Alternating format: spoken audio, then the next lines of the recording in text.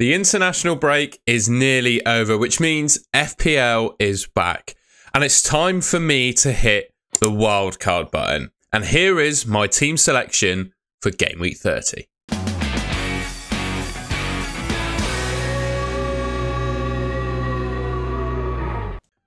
Alright, I'm going to start off just by looking at my team as it is before hitting the wildcard button, because I think I face a similar issue to a number of other FPL managers in that I don't think my team is all that bad on the face of it, but there are a couple of players that I'm missing and I just don't have enough in the bank or enough free transfers to bring them in without taking major hits.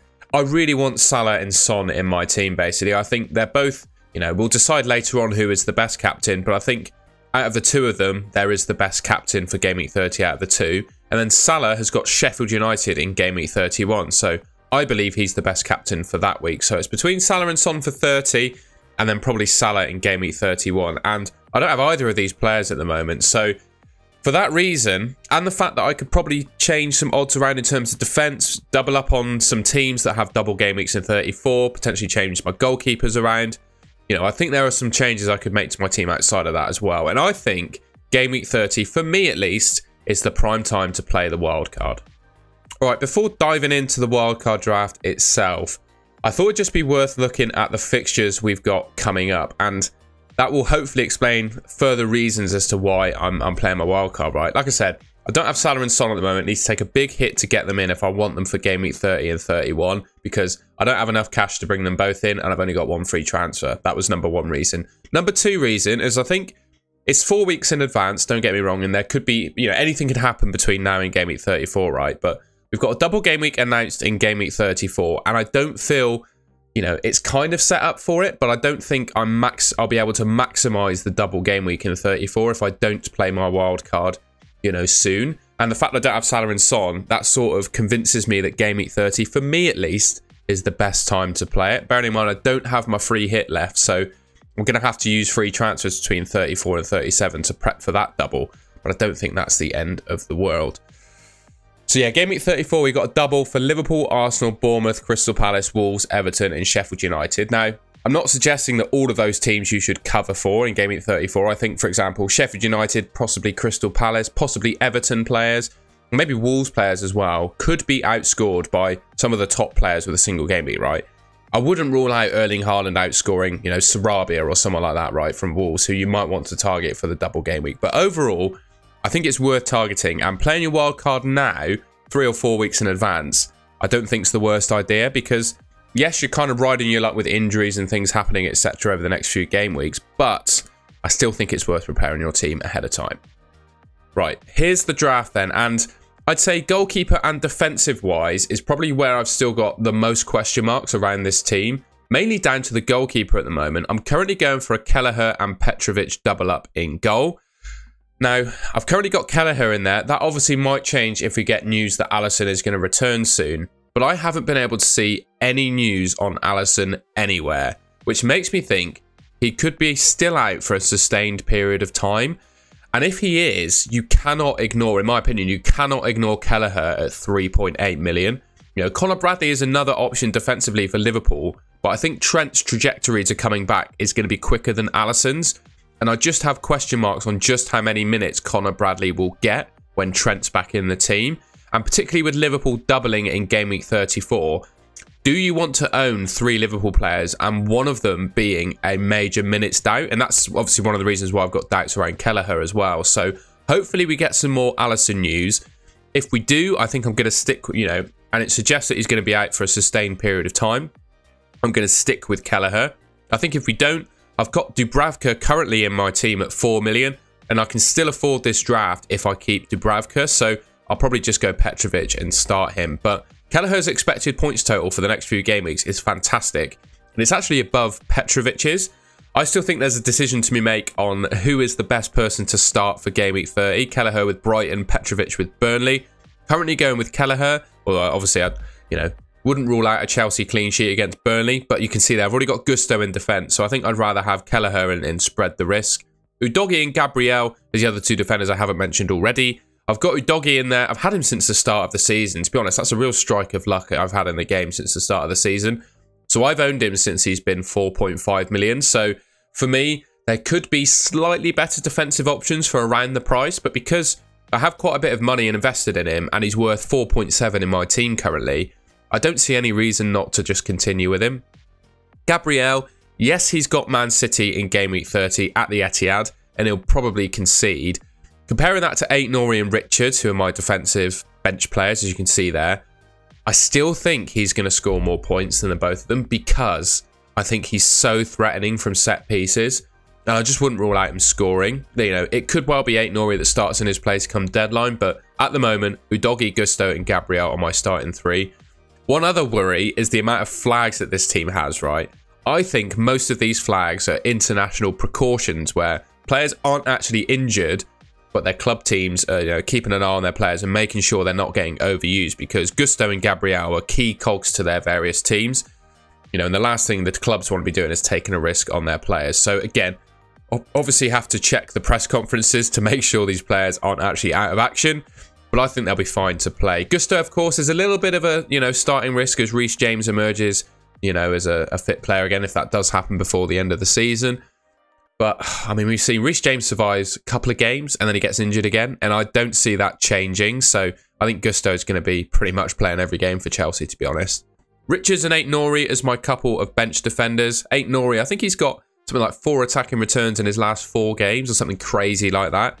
And then in game week 31, he's got Burnley, 32, West Ham, and then he doubles in 34. So I think he's a good option based on all of that. In Richards, it's him v Lascelles as my 3.9 million defender, basically. And I'm still a little bit undecided as to who I go for. Richards is in there currently just because Newcastle are the worst defensive team in the league statistically over the last couple of months. On to the midfield then, and I don't think you can beat this midfield four, to be honest. Palmer, Son, Salah and Saka. I think these are the best midfielders in the game right now.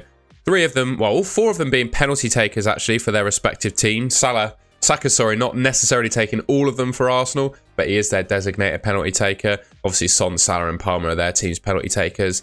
Most of them have got decent fixtures for the next few game weeks. They're fantastic options, have been all season, and I think, I don't really need to explain myself anymore for picking these 4 players, in my opinion. You'll see the armband's currently on Palmer. That's not how I'm going to finish up. What I thought I'd do is leave it to the end to decide who I'm actually going to stick the armband on. But yeah, I don't think these 4 midfielders need any more explanation, really. I think they're the 4 best in the game right now. And yeah, I'm quite happy to go with them. The one player that does miss out, unfortunately, is Phil Foden. I think come game week 37, when Man City double, if the title isn't already wrapped up, he'll probably come back into my team. But I can't fit him in over these players. And yes, I know his minutes have been pretty guaranteed across this season so far of Foden's. And with Man City having a fair few injuries amongst their squad coming from the international break, still few players coming back, etc., I do think his minutes are going to be pretty good. But I just think these 4 guys, all 4 being on penalties, being guaranteed 90-minute starting men for their teams, yeah, I just can't look past them. Saka's obviously got a flag, much like Gusto and Gabriel, but I think that's a precautionary thing from Arsenal when he'll be fit to play against Man City. Yes, of course, he does have Man City, but I don't think Man City have been amazing defensively this season, and I wouldn't rule out, Arsenal scoring through a Saka penalty or something like that. I just wouldn't.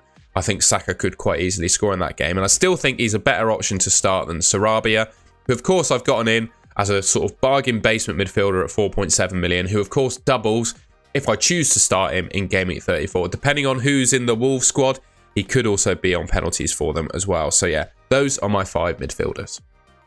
Up front then, Haaland, Darwin Núñez and Solanke make up my front 3. I've gotten rid of Watkins, who, yes, of course, he's a great option, and I understand he's probably the top scoring player in the game at the moment. But just over the next few game weeks, I much prefer Darwin Núñez. He's another player, another one that's flagged at the moment. So, of course, I need to bear in mind that he's flagged and wait for press conferences, etc. But I think it's another one that is just a precaution, and he'll be fine to start in game week 30. I'm pretty sure he's had the entire international break off anyway. You can correct me in the comments if I'm wrong there.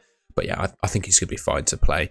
Brighton, Sheffield United and Man United. I mean, he could score in all 3 of those games quite easily. And of course, doubles in game week 34. I feel like he really has hit the goal-scoring form now that we've been patiently waiting. Well, some managers have been patiently waiting for him to get.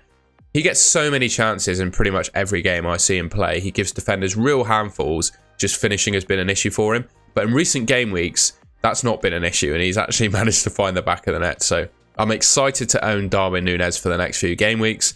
Solanke, obviously, with his double in 34, I think I've got to keep him. I mean, Everton, Crystal Palace, and Luton is his next 3.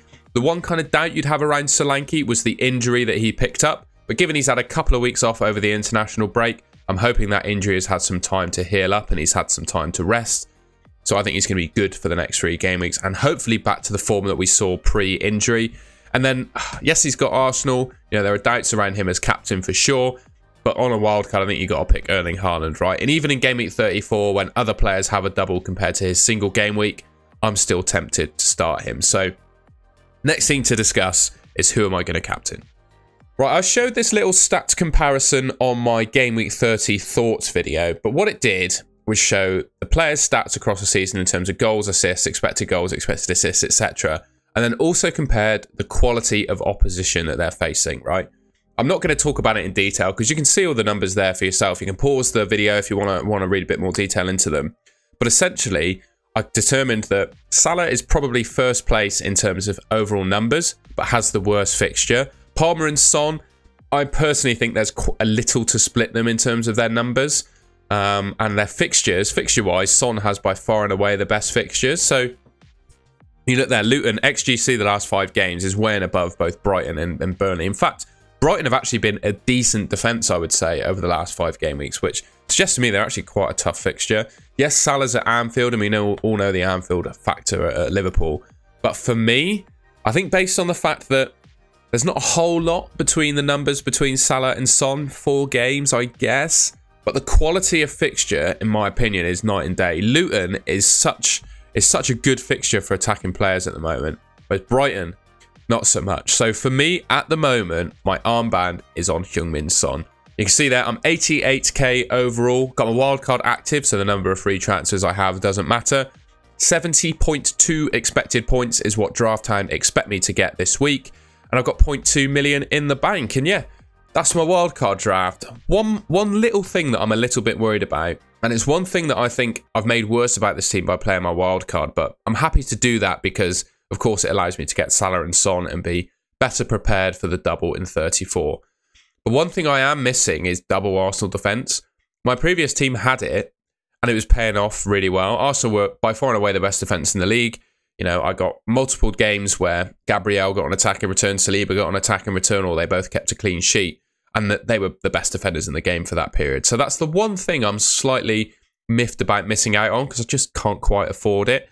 But I just think the benefit of having Salah and Son is better than, you know, the difference in points between potentially Gusto and Saliba, because Gusto and Saliba, I think there'll be a little in it. Whereas, you know, likes of Bowen compared to Salah and Foden compared to Son, I think there's a bigger gap, basically, especially in terms of their minutes and the fact that Son and Salah are on pens. So, yeah, a little bit miffed that I can't squeeze in double Arsenal defence. Although, you know, come game week 34, I think I might be able to wangle that with some transfers that I make. But right now, I can't do it. A little bit miffed about that. But other than that, I think this is the best wildcard draft I can make with the budget I've got available. Let me know in the comments if there are any changes you would suggest. All right, and that's the end of the video. I hope you enjoyed that and found it useful. Like I said, let me know in the comments if there's anything you think I should change about this team. You know, I'm always open to hearing people's suggestions. I don't claim to be a seer or, you know, all-knowing person in terms of FPL. I always appreciate if anyone's got some suggestions for me. If you enjoyed the video, please leave me a like rating. And if you want to see more content from me, you can subscribe to the Goal to Goal channel, which should be just there on screen. And yeah, thanks for watching. I really appreciate it. I'll catch you in the next one.